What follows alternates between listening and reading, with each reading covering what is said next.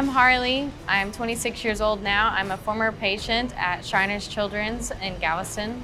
I do tax returns for my real job, plus a full-time college student going for an accounting degree, as well as drive race cars for a living. Chili Bowl Nationals is the biggest race of the year. All 400 drivers trying to get 24 spots in A-Main on Saturday night. It is the absolute biggest, toughest, hardest race you will ever be a part of. And it's in one building. I started racing at 12. First race ever was my accident. My car kind of got up high off of one corner and hit the wall a little bit on the front straightaway. And whenever I hit the wall, it laid over on its side. Just a split second, the car burst into flames. From then on, I was stuck in this car for a good 10, 15 minutes.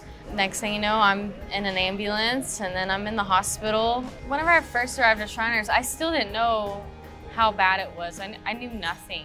But now that I've been to Shriners and received care there, it's absolutely the best place you could possibly go. And they tell you from day one, it's tough love. You're gonna get back to doing what you're doing. You're gonna be healthy, you're gonna be fine. One of the biggest reasons why I have the attitude that I have today is a lot has to do with Shriners. Recently, we have formed a Shriners Hospitals for Children racing program due to the fact that I'm a very active and proud Shriner from Mirza Temple in Pittsburgh, Kansas. We built a specific car for Harli White, a very accomplished sprint car driver. We're excited to have her on board this year.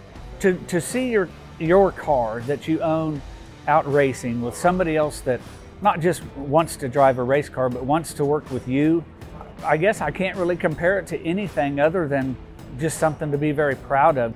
That is an incredible, it gives me goosebumps. It's a good feeling.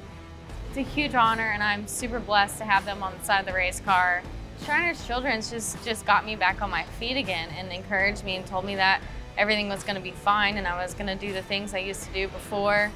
A lot of people call me crazy for getting back into it, but racing in itself is my passion. It's one thing that I truly enjoy and one thing I will continue doing as long as I can.